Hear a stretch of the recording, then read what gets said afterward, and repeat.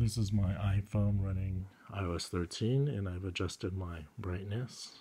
Once you do that, I believe it automatically disables auto brightness. And so if you want to re-enable auto brightness again, it's not actually easy to do that. In fact, you could go into settings. So we're in settings right now. And if we go into display and brightness, sorry about that.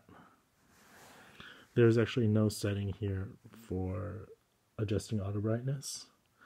It's actually a little funny thing because back in the older versions you could set auto brightness. But this is more of a UI design bug to move it into a different page. If you go to Apple's website, they'll tell you how to enable auto brightness. And so for iOS 13, Apple says go into accessibility over here, then display and text. And finally, this is the hard part. Instead of putting it at the very top, you have to scroll all the way to the very bottom, and we have auto brightness here.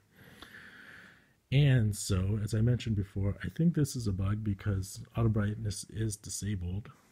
But anyways, so if you want to re-enable or turn off auto brightness, it's just a matter of flipping this switch over here. Turning it off turns it off, and turning it on, you can see automatically my screen dimmed because it was finally enabling auto brightness. So again, I'll show you again. Turn that on. Auto brightness is still on, but it's actually off because once I retoggle that, brightness adjusts. So this is how you adjust auto brightness in iOS 13 for an iPhone, and similarly for an iPad. So good luck.